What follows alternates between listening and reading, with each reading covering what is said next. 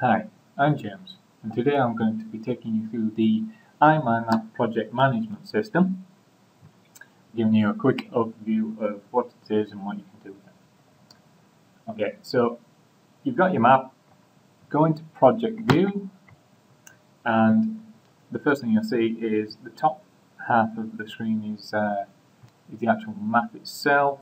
The bottom half is taken up with tasks and the project management Gantt chart on the right hand side.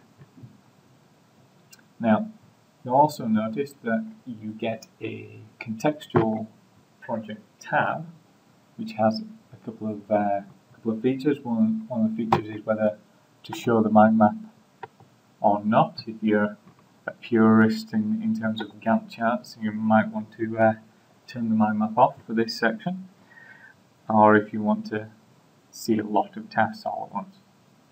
The task side panel is another important part of the project management system. I'll get that open now. This is contextual, so it shows the information for the currently selected branches. When you select a branch here or here, then it'll update whichever way around you want to work. Now, as you can see, I've set up some of these tasks already. These already have a predecessor assigned to them, so I'll just give you a quick overview of how to set a predecessor. Now, assuming this task here can't start until this task is completed, we can set a predecessor on this task. So predecessors, and a predecessor, it's going to be on the task Gantt. So let me just have a look for that. Gantt, and the default type is end start. So the end of this Gantt chart task is the start of this task. Now, if we want to extend this task, you'll see that the dependent task moves along with it. This functionality is controlled by the auto schedule. When turning off the auto schedule, you can move these around as much as you want, and it's up to you to make sure that predecessors are in line. Turn auto schedule back on. You'll see that when we move the task back, it pushes the next task in line along with it. Okay, there's a few different types of predecessors that you can use.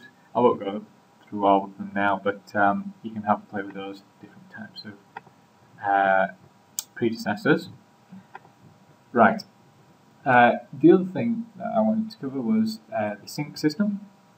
You can sync your tasks and milestones to Outlook on Windows. These are synchronized once they go out to Outlook. So once you've sent your tasks or milestones out to Outlook, if you change them in Outlook and sync again, the changes will come back into iMindMap.